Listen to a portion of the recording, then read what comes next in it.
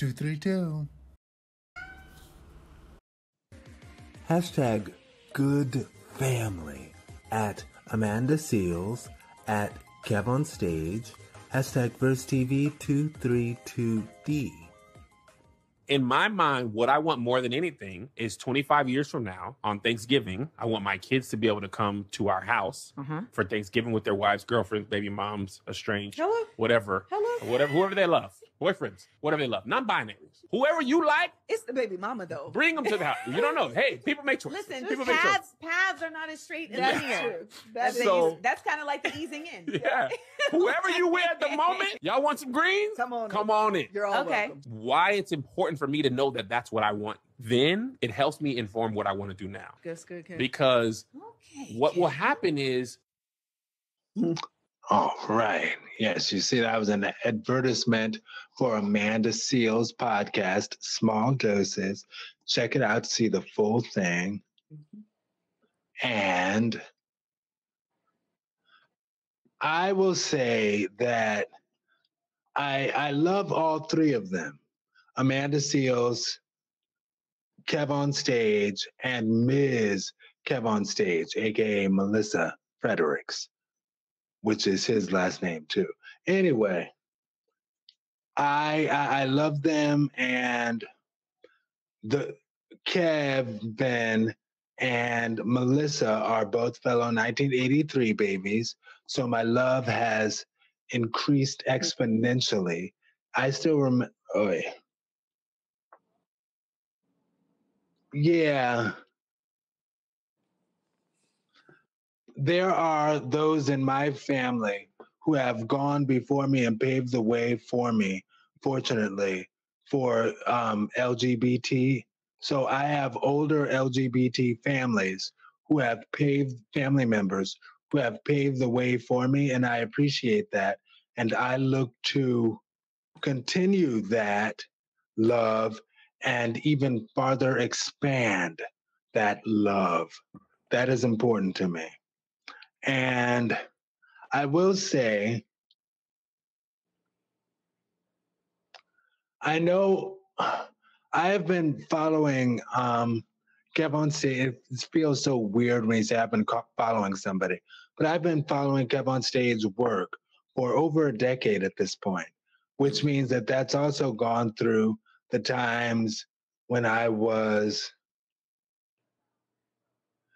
really struggling with accepting my sexuality. Like I was,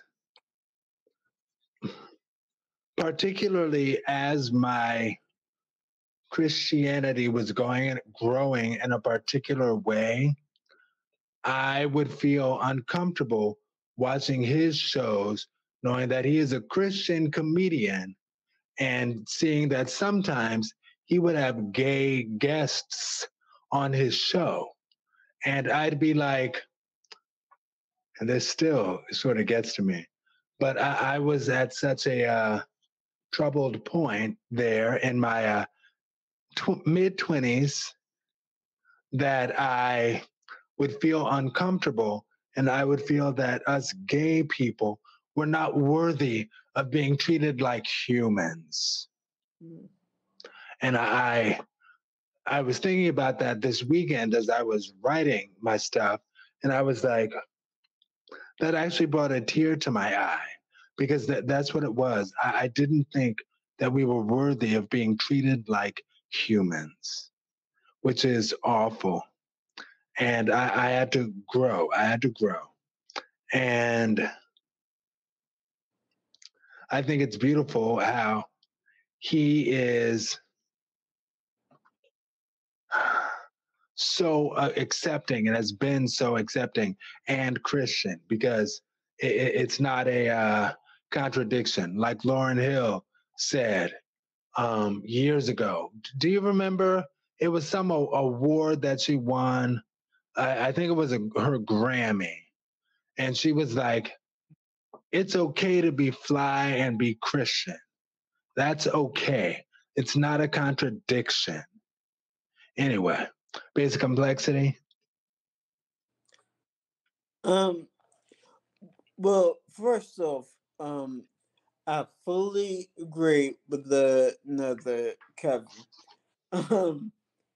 Now, for the most part, the majority, not all, but the majority of us, millennials, we are fairly liberal. Once again, not all, but most of us are. And that's just the way things are as of now.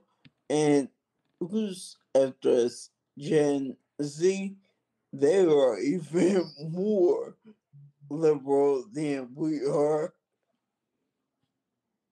And that's what I have. I feel that we're